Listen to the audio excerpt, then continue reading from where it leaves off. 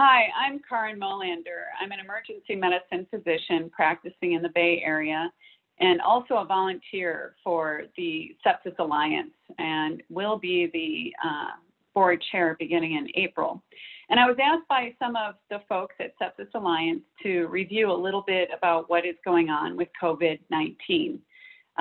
What is the novel coronavirus, COVID-19? And to explain a little bit about that, coronaviruses are a family of virus that currently exist and typically cause mild symptoms. For example, there are some forms that can cause the common cold. COVID-19 is a type of virus that's commonly found in animals, bats, and another type of animal called a pangolin that was newly discovered to be transmitted to humans in China late last year, and thus the name COVID-19. Now, is COVID-19 deadly? Yes and no. Interestingly, there have been no deaths so far in children under age 10.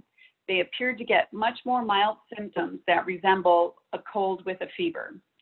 However, the highest death rate in the patients in China appeared in patients over age 80, and that death rate was almost 15%. Now, does the coronavirus cause sepsis? Yes, it can. It doesn't always, but it can. And again, sepsis is our overreaction to an infection. Other things that can cause sepsis include influenza, another viral infection. Bacterial pneumonia can cause sepsis, and so can urinary tract infections.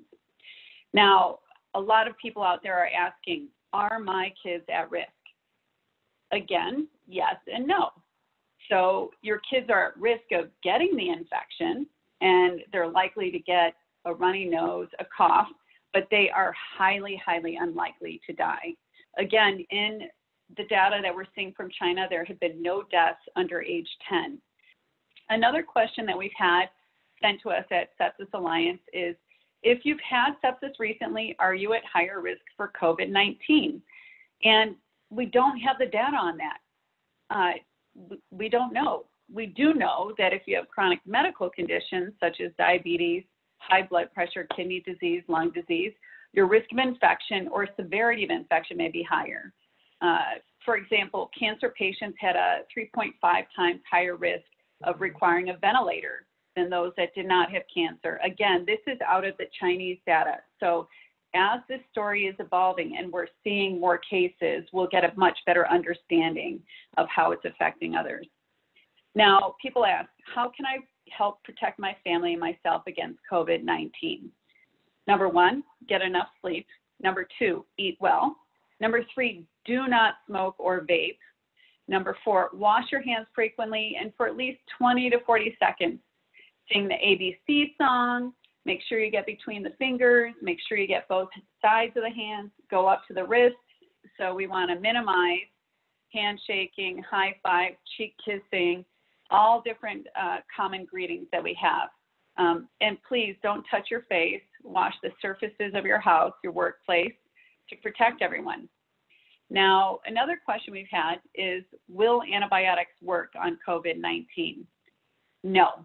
Antibiotics are for bacterial infections. They will not help for COVID-19. COVID-19 is a virus. Now, they are currently looking at many possible treatments for the virus, including medications commonly used for HIV and malaria. But as of right now, there are no formal recommendations. Now, if you have any additional questions, please feel free to email us at the Sepsis Alliance, and we will do our best to answer any questions that you might have. But please consider consulting the CDC website. It's got a myriad of wonderful suggestions, including showing very nice videos on the optimal way to wash your hands. Thanks so much for your time.